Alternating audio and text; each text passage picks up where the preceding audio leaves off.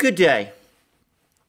About a week ago, I did a program about the relationship between Turkey and the United States and about the failed summit meeting between President Erdogan of Turkey and President Biden of the United States on the fringes of the General Assembly session in New York, the UN General Assembly session in New York. And I said that the effect of that failed summit meant that Turkey and Erdogan, apparently spurned by the United States, appeared to be intending to tilt more closely towards Russia, whose president, Vladimir Putin, President Erdogan of Turkey, was due to meet in the Russian resort city of Sochi a few days later. Well, that meeting in Sochi has come and gone, and we have seen photographs of the two leaders, Putin and Erdogan, with all smiling with each other, but also we have had no joint statement from the Turks and the Russians following that meeting, no joint communique and no press conference. Now, that fact, the fact that there's been no joint communique and no joint press conference, suggests a number of possibilities. It could be, for example, that Putin and Erdogan found themselves facing major disagreements at the summit meeting, and they don't want the world to know about that. They don't want the world to know that the summit was actually a failure. Well, we've got good reasons to think otherwise, as we'll come to in a moment. It seems more likely that the reason that there was no joint communique and no joint news conference is because in the 3 hours that Putin and Erdogan talked to each other, all sorts of plans, proposals and ideas that the Turks and the Russians have probably been working on for some time all came together, and the Russians and the Turks don't want the world yet to know how extensive their contacts and interactions at the present time are. I'm also going to say that I suspect that they avoided a joint news conference because, as I'm also going to discuss, there are still sensitive issues which create problems, cause problems between them over Syria and Ukraine and Crimea, for instance, and they don't want to be seen taking public positions against each other as they would be obliged to do in the event that there was a news conference. So in this case, the decision to avoid a news conference and to avoid a joint communique suggests deepening cooperation rather than the opposite. But in case you are thinking that I'm overstating the position between the Russians and the Turks, and in case you think also that what I'm about to say, which is that relations between Turkey and the United States are now fast approaching a point of systemic crisis, to the point where it's now debatable whether the United States and Turkey can continue as allies any further, then suffice to say that this is increasingly the view also of more and more people around the Middle East, and is reflected in a headline in Al Monitor, a US-based website which covers Middle East affairs and does so, I should say, from a very mainstream point of view. And the headline in the article reads, "Is US-Turkey alliance at a breaking point?" ? And then the article goes on to say, "The obligatory references to the US and Turkey as NATO allies and partners increasingly fall flat as bilateral relations may be approaching the breaking point over differences on Russia and Syria. Turkish President Recep Tayyip Erdogan who met on September 29th with his Russian counterpart Vladimir Putin, said that Turkey is not only going ahead with the purchase of the Russian S-400 missile defense system, which has led to US sanctions, but is considering deeper defense cooperation with Russia, including development of aircraft engines, shipbuilding, and warplanes. Erdogan's meeting with Putin followed what Erdogan perceived as a snub from US President Joe Biden during the UN General Assembly meetings in New York last month. Erdogan would have settled for a photo op and some forced or false bonhomie with Biden, especially for at least the illusion of leverage or balance ahead of a meeting with Putin on some prickly issues. It is my hope that as two NATO countries, we should treat each other with friendship, not hostility, Erdogan said in New York, but the current trajectory does not bode well. The point we have reached in our relations with the United States is not good. I cannot say things have gotten off to a good start with Biden. And it seems that in the event, the meeting in New York failed to meet even Erdogan's most pessimistic expectations. He found Biden unengaged and unresponsive. The meeting was very brief. There were none of the photo ops and smiles and bonhomie which perhaps Erdogan was looking for.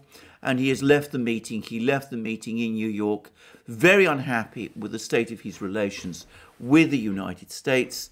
And that shows now in the outcome of what has happened at that meeting in Sochi. And the first thing I'm going to touch on is these comments, which we are also getting from Erdogan himself and which are covered extensively by Al Monitor about the major arms package with Russia, which may be on the way. And here we read, for example, from a completely separate article on Al Monitor, but which has come out on the same day as the one which I've just been quoting from, that Turkey's President Erdogan told reporters on Thursday that he discussed expanding cooperation with Russia on a wide array of defence industry endeavours. Despite Turkey's membership in NATO and warnings from the Biden administration about further defence purchases from Moscow, Erdogan said he and Putin discussed moving forward on plans with Russia's S-400 air defence system. Erdogan also touted the possibility of joint production of aircraft engines and unspecified cooperation on warplanes. Another issue is that we can take many steps together in shipbuilding. We will again take joint steps with Russia, including submarines, Erdogan told reporters aboard his plane during his return from Sochi. The Russian President, Erdogan said, offered to build both land and sea-based rocket launch platforms. Erdogan said his counterpart also agreed to cooperate on constructing 2 nuclear power plants in Turkey. So, an enormous arms package apparently is pending. We see that the Turks are now talking about buying a second brigade of S-400 missile systems from Russia. They're also looking to Russia for joint production of aircraft engines and fighter jets. Now, here I'm going to say straight away that, in my opinion, the project that the Russians and the Turks have in mind is the Sukhoi 75 checkmate light fighter jet that the Russians displayed at the recent Max Air Show in August. As I said at the time, my own view about that light fighter jet, which appears to have been cobbled together using technology from the much bigger and more important Sukhoi 57 fifth generation fighter jet, the fighter jet that the Russian Air Force is actually going to use. The purpose of developing the Sukhoi 75 checkmate fighter is to provide countries which buy the Russian S-400 air defense missile system with an alternative to the American F-35 fifth generation light fighter, which the United States is saying countries cannot buy if they buy the Russian S-400 system. Now, I'm not an expert on military technology and on fighter jet technology. I don't know, and I'm not able to say whether the Sukhoi 75 fighter jet really is an alternative to the F-35. However, the point is that it offers the Russians a package. They can tell countries like Turkey, and by the way, India, will want to buy the S-400 air defense missile system, that if they buy that system, they don't need to worry about the fact that they won't be able to get fifth generation light fighter jets from the United States, because the Russians are prepared to supply them with Sukhoi light fighter jets in substitution. And that seems to be the offer the Russians made to Erdogan. And the Erdogan seems to have seized the offer. He wants to buy more S-400 missiles, and he's probably going to buy the Su-75 light fighter jet. And I suspect that he's angling for and will probably get joint production rights for this fighter jet in Turkey itself. And it goes beyond that, because the Russians are apparently also offering Erdogan the option of developing and building submarines. Now, I should say these will almost certainly be, in fact, these will definitely be conventional submarines. And the Russians at the moment are producing, as it happens, two lines of conventional submarines. One is the submarine project known as Kilo in the west, but which the Russians call Varshavyanka, which is apparently a very effective, extremely quiet, conventionally powered submarine, but one which has its origins in Soviet programs in the 1980s. And it's apparently still a very effective submarine, but I doubt it's the submarine that the Russians and the Turks are talking about in the context of this arms deal that seems to be pending. I suspect that what's actually being discussed is Turkish development or construction of a conventional submarine based on the Russian Lada-class submarines, of which the first is apparently about to enter service with Russia's Northern Fleet in the Arctic and North Atlantic, and which is apparently a much more modern and much more advanced conventionally powered submarine than the Varshavyanka. There are rumours, by the way, that the Lada-class submarine also uses lithium-ion batteries in substitution for its lead-acid batteries, the kind of batteries that other conventionally powered submarines traditionally used. If that is so, then the Lada-class submarine is a very advanced submarine indeed. To my knowledge, only the Japanese and the Koreans operate submarines with lithium-ion batteries. And if so, the Lada-class submarine would have the potential for operating for much longer periods underwater, submerged, than other conventionally powered submarines can do. Anyway, that's, I suspect, the project that the Russians are again offering Turkey. But we also learn from Erdogan's comments that the Russians are offering the Turks with assistance to develop rocket-powered systems that can be operated from submarines, from ships, and which can be land-based. Now, that points clearly to long-range cruise missiles rather than to ballistic missiles. The Russians do not operate ballistic missiles on their surface ships, and I can't imagine that they would want to develop that kind of technology for Turkey, and it's difficult to see what Turkey would want with technology like that. But the Russians do have a three types of anti-ship missiles, anti-ship cruise missiles, which I suspect the Turks might be interested in. One is the Kalibr missile system, which is a long-range cruise missile system, which the Russians have used against the various jihadi groups in Syria. That's a subsonic system, and it is a direct analogue, a shipborne analogue for the American Tomahawk cruise missile.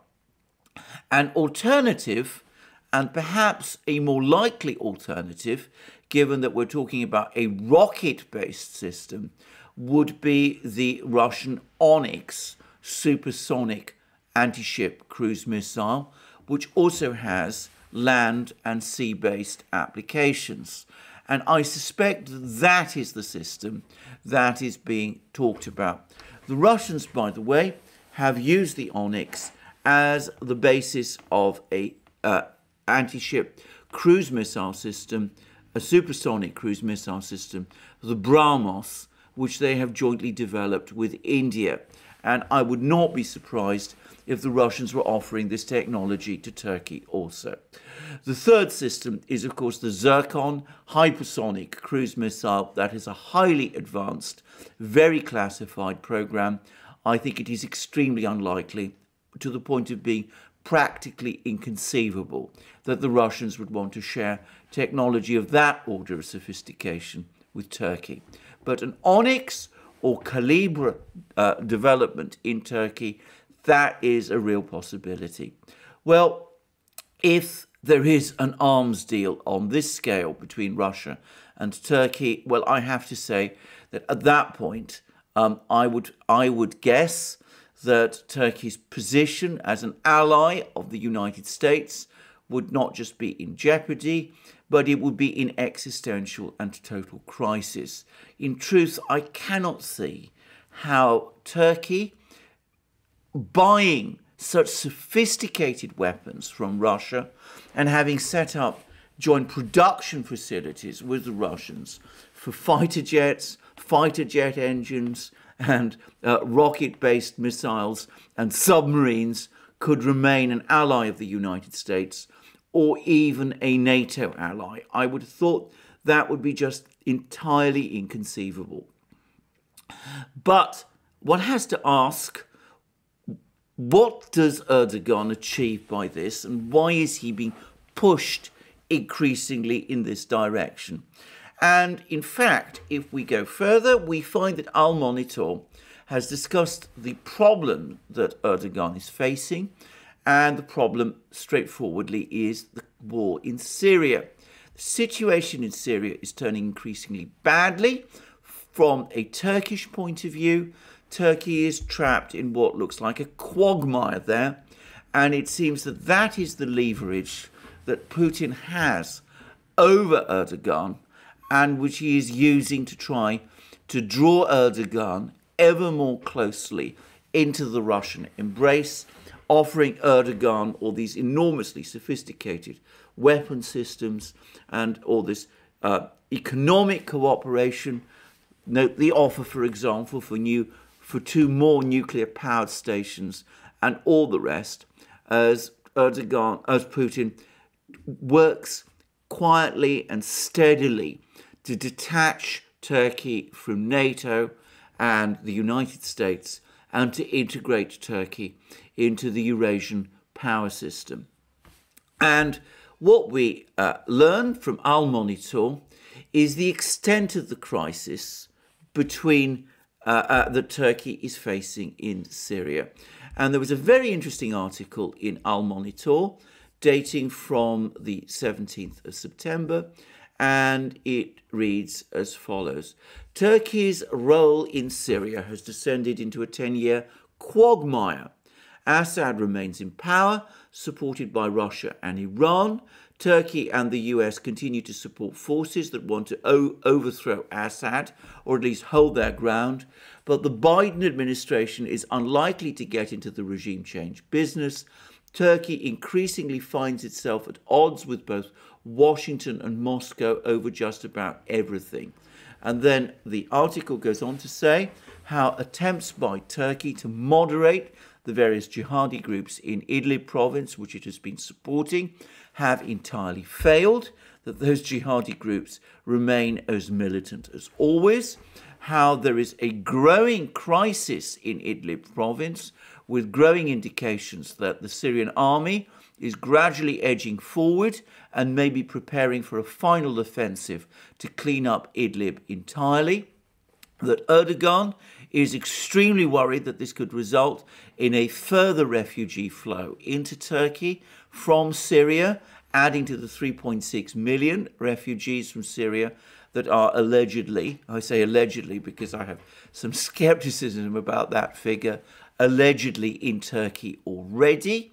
And also, of course, Turkey would face a profound and complete humiliation if there was such a Syrian military offensive in Idlib province, and if Turkey found itself unable to defeat that offensive. And we learn elsewhere in Al-Monitor that there appears to be increasing crisis with the Turkish military and the role of over Turkey's military role in Syria. And the article reads, top generals step down in ominous sign for Turkish military in Syria. Top generals in charge of Turkey's military operations in Syria have sought retirement amid escalating tensions in Idlib, fueling questions over Ankara's Syria policies. And we learn further that Turkey was rattled last week by reports that 5 generals serving on Syria-related missions were seeking to resign, including the head of a command centre in charge of all Turkish operations in Syria, and 2 others at the helm of commando forces that are deployed in Syria on a rotational basis. An unnamed Defence Ministry official told the state-run Anatolia news agency that only 2 generals had asked to retire due to health and familial reasons, and the requests had been granted. The presentation of the 2 generals' retirement requests as something extraordinary and a sign of problems with the Turkish armed forces is seen as an effort to create perceptions aimed at discrediting the Turkish armed forces, the official was quoted as saying. Still, abrupt retirement requests by meritorious generals with ample operational experience and bright careers ahead of them are highly unusual in the deep-rooted traditions of the Turkish military, especially in the middle of critical missions. Early retirement requests by such figures can be read as a gesture of disagreement with their superiors or disapproval of government policies. In the context of Turkey's military intervention in Syria, the following reasons seem likely. The government's Syria policy, or lack thereof, has become so irreconcilable with the operational reality in Syria that commanders are struggling to cover it up on the ground. The government's policy and political directives on Syria have come to significantly jeopardize the safety of Turkish soldiers.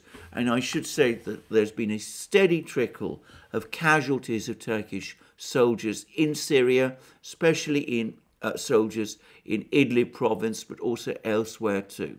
And to continue, military commanders and their units are growing increasingly disturbed by the intensity of operations and frequency of rotations, and the overall risk is growing for Turkey in Syria, especially in Idlib, the last stronghold of radical Islamist rebels. Indeed, the situation in Idlib has markedly escalated in recent weeks. Developments in the region suggest that it is becoming harder for thousands of Turkish troops deployed at more than 30 military outposts in Idlib to keep their positions. Intensified air raids by Russian and Syrian warplanes, as well as ongoing Syrian military reinforcements around Sarakib, have made it almost impossible for Turkish military outposts in the area to operate properly, secure logistical supplies, evacuate sick or wounded soldiers or patrol critical routes. So here we have reports that either 2 or 5, I'm going to say frankly that I think it's almost certainly 5. I suspect that these attempts by the Turkish authorities to downplay what has happened by pretending that it's only 2. Almost certainly 5 Turkish generals resigning is a sign that there is growing restiveness within the military about the presence of Turkish troops in Idlib and in Syria. And I would add that Al Monitor reports that this resignation of generals is taking place at the same time as there appears to be an ongoing purge of middle-ranking officers from the Turkish military. And we read as follows: controversy over the Turkish military's personnel management has been further fanned by reports about a record number of colonels being forced into early retirement, around 200 at the Supreme Military Council in August and 600 at last year's council. Overstaffing at the rank of colonel has long been an issue for the Defence Ministry, but the measures taken have resulted in highly unfair procedures. The service term of military officers was limited to 28 years in 2016, and a promotion to general now requires a decision by the Supreme Military Council, regardless of age and length of service. Those who are not promoted could be sent into retirement as early as their 40s, despite their involuntary retirements, and would have to wait until the age of 50 to receive pensions. Hundreds of colonels have reportedly been affected by the policy, left without financial means and social security until the age of 50, after at least 20 years of military service. And so we see a very harshly pursued purge of middle and ranking officers happening alongside retirement of senior military officers, people of general rank from the Turkish military. Growing signs, in other words, of disaffection within the army and of the government in Turkey taking steps to maintain its grip on the army, with growing indications that a lot of this is founded upon disaffection within the Turkish military about the long-standing presence of Turkish troops in Idlib province and elsewhere in Syria. Now, I should say that the Turkish military, the Turkish General Staff, consistently opposed and successfully opposed pressure from Erdogan to intervene in Syria up to the point of the 2016 coup attempt. When the coup attempt took place, Erdogan was able to replace many of the top generals in the Turkish military who up to that point had opposed Turkish military intervention in Syria, and he was able to use that fact to send Turkish troops into Syria, something he'd always hankered to do, but had not been able to do up to that point. What he has discovered is that the advice of those Turkish generals who told him before 2016 that sending troops into Syria was a bad idea is turning out to be true. Turkey is trapped in a quagmire in Syria, to use Al Monitor's point. It's finding itself facing a crisis in Idlib province. Its attempts to get the jihadi groups in Idlib province to clean up their act have failed, and it's seeing that its military position in Idlib province is becoming increasingly precarious. So Erdogan has to find some means, it would appear, to extricate himself from that kind of crisis in Idlib province without losing face. And at the same time, he finds that he has another crisis in another part of Syria, which I discussed in my previous program, with US support for the Kurdish militia in northeast Syria, something which Erdogan is known to be increasingly unhappy about. And the extent to which Erdogan is unhappy about this has become increasingly clear since the meeting, that failed meeting with Biden. He's actually spoken in the most extraordinary terms about what the US is doing in Syria, in northeast Syria. He's made it clear that he wants the US to pull out of northeast Syria and to end its support for the Kurdish militia there. And he's even gone further, and he's actually spoken about the fact that he regards the US officials supporting the Kurdish militia as supporting terrorists. He said on 29 September, that's on the eve of his summit meeting with Putin, that Brett McGurk, the US National Security Council coordinator for the Middle East and North Africa, is actually supporting terrorism.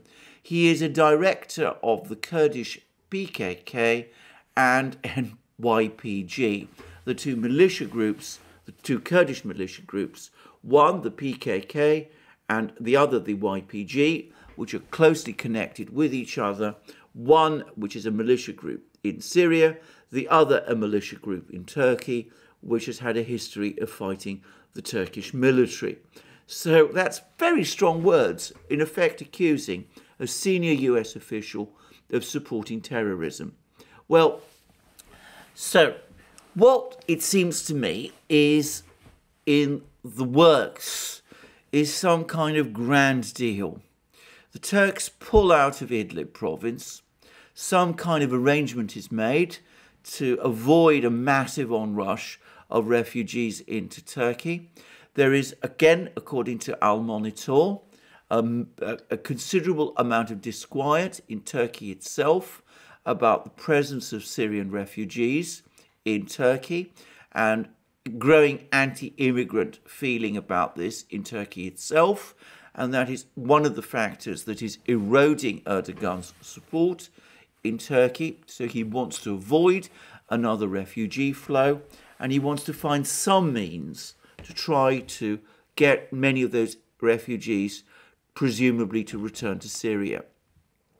And so he wants an end to the war in Syria. He wants to, that means he's going to have to come to some kind of terms with Assad in Damascus, but he wants that finessed through some kind of constitution and formula, which is much talked about and which will allow him to be able to withdraw from Idlib without losing face. And in return, he wants the US withdrawing entirely from northeast Syria.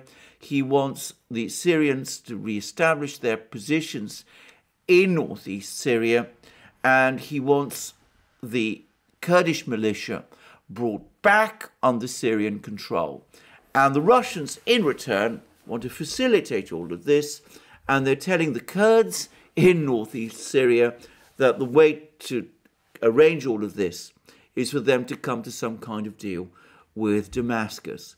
It's an enormously complicated and intricate deal that seems to be in the works over Syria to end the Syrian war.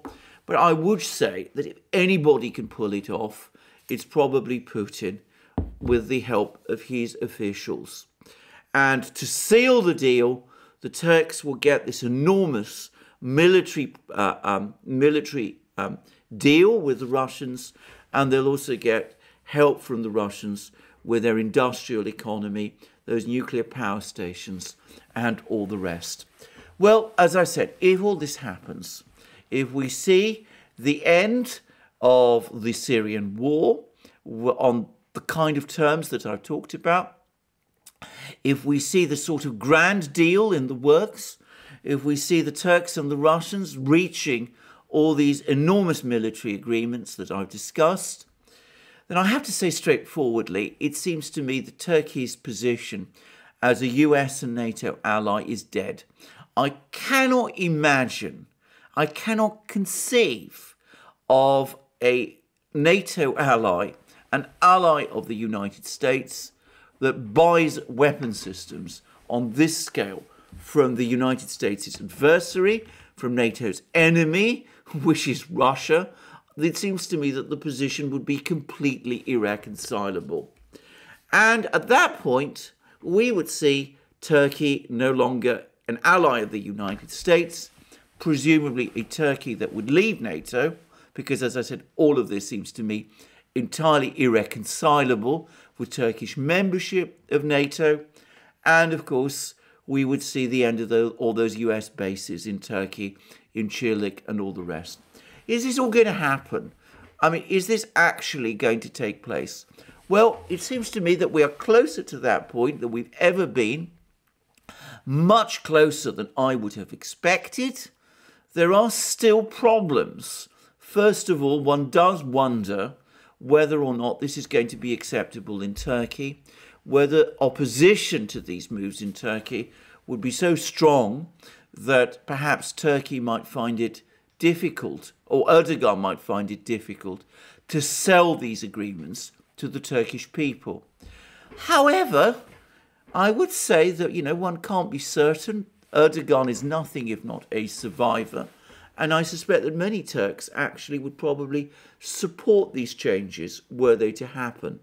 There would be economic consequences. I suspect Turkey would face severe sanctions from the United States. But against that, Turkey probably would find that it can also get a great deal of economic support from China and Russia in order to seal this deal. So who knows? Might be, just possibly, this might happen. But consider the bigger question, the underlying issue, which is here again we see how badly the United States, under this administration, and indeed previous administrations, has managed its affairs. This war in Syria, instead of leading to the overthrow of President Assad's government, has resulted in events taking place which are putting the membership of Turkey in NATO in jeopardy. Turkey being, of course, a vital US ally. On top of all of that, we've seen a massive expansion in Russian influence in the Middle East. In Syria, where the Russians now have this massive base in Khmeimim and in Tartus, this massive base complex, and we've seen this huge increase in Russian influence in Turkey. We've seen Iran forging alliances with Russians and China, partly because of this connection that they forged with Russia and China in Syria. We see Chinese foreign minister visiting Syria. And we see now Turkey increasingly becoming skeptical about its relationship with the United States. And on top of all of that, we see how maladroit US policy has become. We see Biden unwilling to engage with Erdogan in any meaningful way, and the United States obsessively sticking by the Kurds, even as its position with Turkey, its key NATO ally in the region, collapses. Whatever one may think of the US and its foreign policy, it has not been handling things well, and it is this which is now, more than anything else, leading to the collapse of its position in this part of the Middle East. It's also, to my mind, a sign of how neocon wars end invariably badly for the US. The neocon war in Afghanistan has ended with the total collapse of the US position in Central Asia. The neocon war in Syria, or at least the neocon-sponsored intervention in Syria, is now endangering the US position in the Western Middle East along the Mediterranean coast. It's an extraordinary story, and it's one that the United States doesn't seem to be learning any lessons from. But anyway, it's clear that events are in motion in the Middle East to an extent which I straightforwardly would never once have imagined. The idea that Turkey which seemed so anchored in its alliance with the West, with NATO and with the United States, would now be edging so close to forging an entirely new relationship with Russia would have been inconceivable to me just a few years ago. And what we see is, yes, skillful Russian foreign policy, skillful Russian maneuvering, making the most of this and playing a role in gradually detaching Turkey increasingly from its alliances with the United States and NATO, but perhaps more importantly, the United States making a whole succession of unforced errors which have been pushing Turkey away. If this turns out as it is increasingly threatening to do, then all I can say is that we will have long years of detailed studies in the United States with lots of people there agonizing about how it came to happen that the United States lost Turkey. Well, we're not quite there yet, but as I said, we're closer than we have ever been. Well, thank you for joining me today for this program on this subject. I look forward to you joining me in future programs on this channel and on our main channel, the Duran, where I do programs with my colleague and friend, Alex Christoforou. Please also remember to check out Alex's own channel. You'll find links under this video. Please also remember to check us out on our new platforms, above all Locals, where we're now increasingly publishing exclusive content, where we have a thriving community at which you can join and in which you can actively participate in and engage with us, Alex and myself, increasingly directly, including, I should say, on live streams. You can also find us on our various other platforms, especially the new free speech platform, SuperU, but also on BitChute, Library, Rumble, ODYSEE, and all the rest. You can also support us by via Patreon and Subscribestar, and by coming to our shop, buying yourself the famous magic mugs. Here's one with the picture of that consummate diplomat, Mr. Lavrov. And also, you can buy our T-shirts, our sweatshirts, our hoodies, our hats, and all the rest. And lastly, if you've liked this video, please remember to press the like button. And please, of course, check your subscription to this channel. Thank you for joining me today. I look forward to you joining me again shortly. And have a wonderful day until then.